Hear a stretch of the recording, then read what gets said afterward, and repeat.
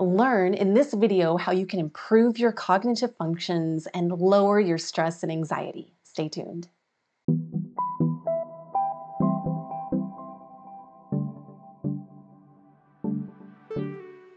Hi, I'm Grace. This is Grace Yoga Channel. Welcome. We're going to be talking today about Brahmi and Ashwagandha. I am not a doctor, so make sure that before you take any herbs that you talk to your doctor to make sure that it is something that is safe for you.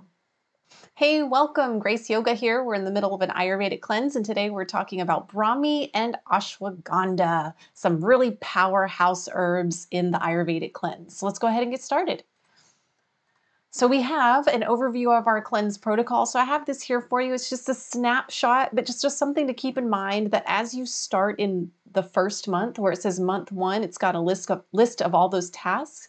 You'll start those tasks, and then you'll keep doing them through the rest of the 4 months. So for month 2, you're doing all the things from month 1, and everything, like when you get to month 3, you're doing month 1 and month 2 tasks as well as the month 3 tasks, and so on.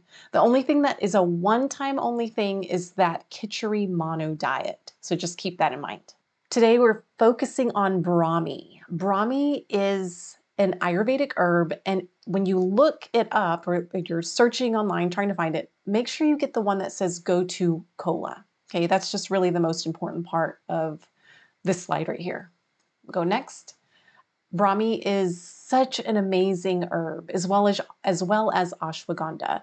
It's great for anti-inflammatory, it's an antibacterial, it's an antioxidant, it's really good for the mind. It helps you sleep, it prevents insomnia, it helps you have a better mood. It's just got so many great things for the mind, including memory and concentration and focus. It also reduces stress and anxiety. It helps to stimulate collagen production, which is really good for our skin. It also helps with blood circulation. Ashwagandha is an amazing herb, which you've probably already heard a lot about ashwagandha. There's a lot out there on ashwagandha right now, but what's shown in the picture right here is the root of ashwagandha.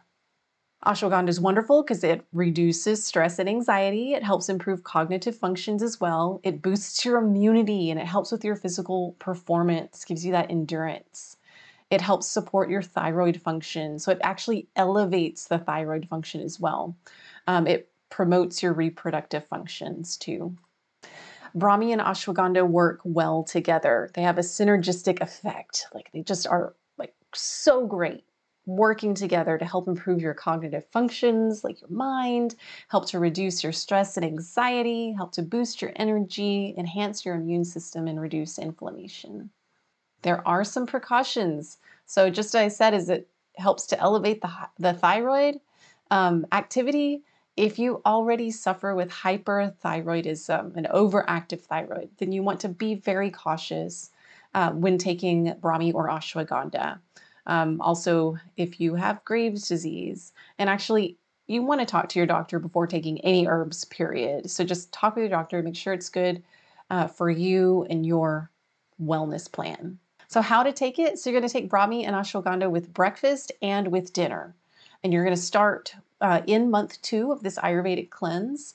And you'll start small. It's always good to start small, work your way up. Start with 250 milligrams, which the tablets that I get, I buy them in tablet form. They're from Banyan Botanicals.